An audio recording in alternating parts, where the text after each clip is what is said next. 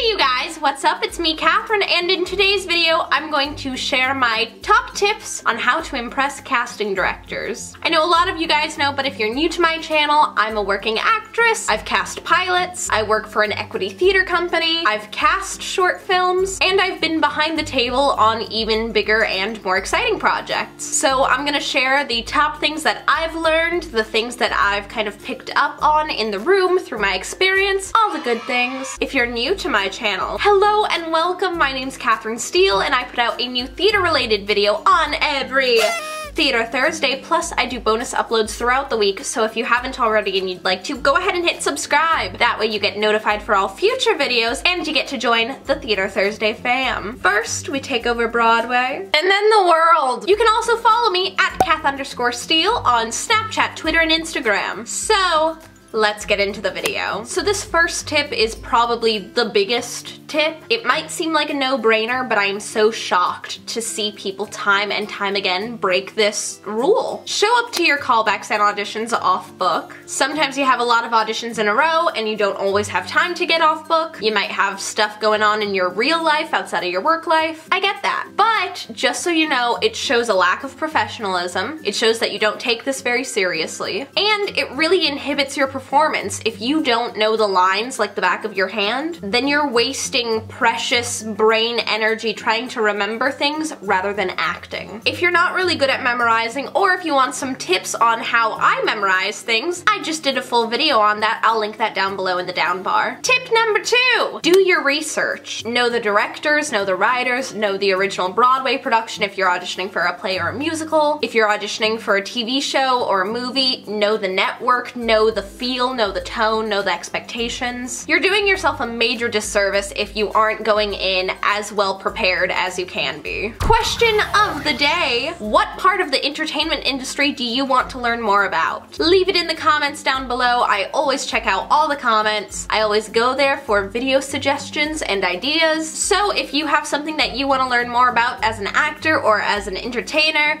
in this awesome industry, leave it down below. I might just do a video on it. Tip number 3, show up early. Oh my gosh. Like, again, that sounds like such a basic tip, but it is shocking how many times people are late. It's so unprofessional, honestly. Like, outside of a car accident or something equally awful, there's really no excuse for you to be late. Actors who come in late to auditions immediately start off with a bad impression. Because if you show up late to the audition, you might show up late to rehearsal, or you might show up late to shooting or a show. And you know, it might have just been a one-time thing. There might have been traffic or car problems or, you know, whatever, stuff outside of your control. But casting directors really don't care. Do what you gotta do to show up early. If that means leaving your house ridiculously early to ensure that you have enough time to accommodate for traffic and car problems and getting gas and whatever, do it. Tip number 4, hold your sides. This is more of a preference thing. I would definitely say that there are some exceptions to this tip, but like 95% of the time, hold your sides. For those of you who don't know, a side is like an audition side. It's your script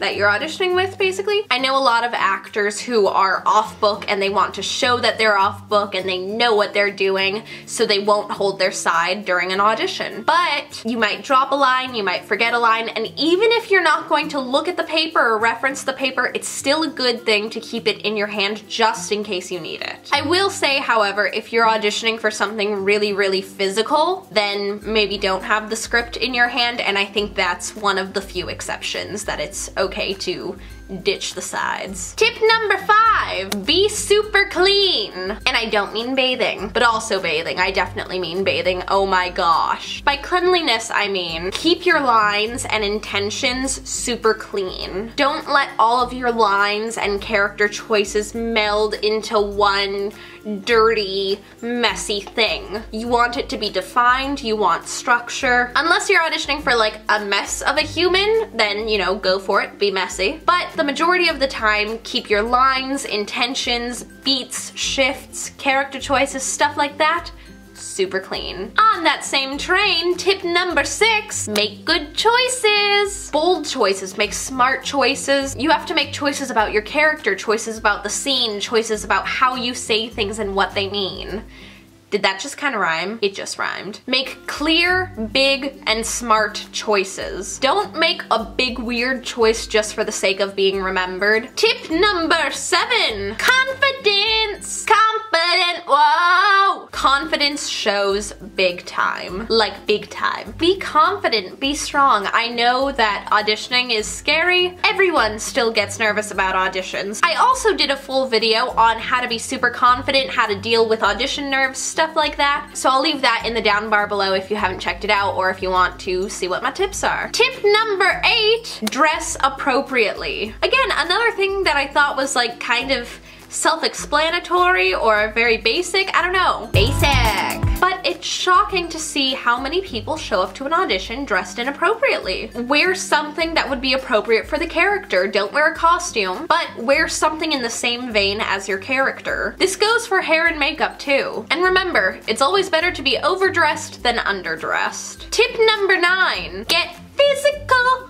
Physical! There is a great power in stillness, but depending on the show, the situation, the character, the company that you're auditioning for, it's okay to bend the rules. Interact with the pianist, interact with the reader. Again, this is a judgment call on your part, and it depends on each different casting director, but every time that I've been behind the table and there's been an appropriate situation for people to interact with the team directly, it's gone really well for them. It shows personality, it shows a sense of humor, which is definitely important depending on the project. It shows creativity, fearlessness. Like I said, that's not appropriate for every audition, but when it is, it can be super effective. So there you guys go. Those are my top tips on how to impress a casting director. Remember to leave your top questions about being an actor or the entertainment industry in the comments down below. If you found this video at all helpful, please give it a big thumbs up. It really helps me out. If you haven't already and you'd like to, go ahead and hit subscribe. I hope you guys are having a great day. I hope this video helped you out. I love you guys so